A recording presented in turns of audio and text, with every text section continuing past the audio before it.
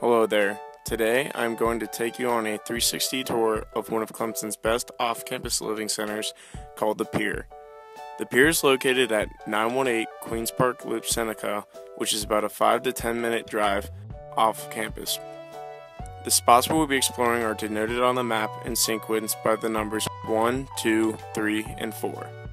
At our first stop, we are located right at the entrance of the Pier. Initially, you can see it is quite a large complex and includes a variety of living arrangements, such as the houses shown apartments across the way at High Point, which will be available this summer of 2018.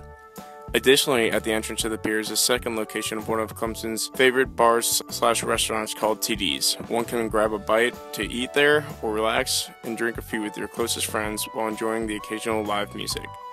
Lastly, as one can see, the Pier is very boat-friendly, offering plenty of parking spaces for your watercraft and trailer.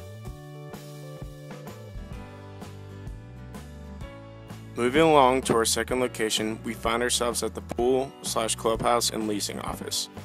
Looking towards the entrance, we can see the Clemson Club rugby field laid out in front of us, where the team often hosts games and where people of the Pier come to play activities.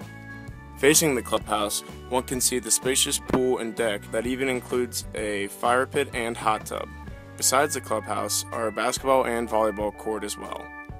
Lastly, on the inside of the clubhouse, one will be able to find the leasing office, fitness center, movie theater, tanning bedroom, study room, pool table, and kitchen for all the residents' use.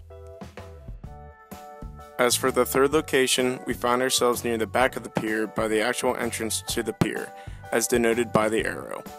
The back row of the houses here is the Pier's denoted Greek row, in which many fraternity and sorority members, along with non-Greek affiliates, are able to live. Furthermore, there is even more additional parking back here in which several members keep their boats for out of water. Lastly, the vast open field that is in the direction of the entrance is where the Pier will be putting their new dog park coming the fall of 2018. Finally, we arrive at the actual Pier, which is a popular walking destination amongst residents due to its near 360-degree view of Lake Hartwell. On one side, one can see Clemson's campus off in the distance, while on the other, one can see the free public boat ramp, which many residents use for their lake activities. Additionally, the Clemson Marina is right around the bend looking towards campus and makes it easy to visualize how active the lake can be during warmer weather. With that being said, I hope you all enjoyed the tour and make sure to check out the Pier's link in the area below. Thanks for watching.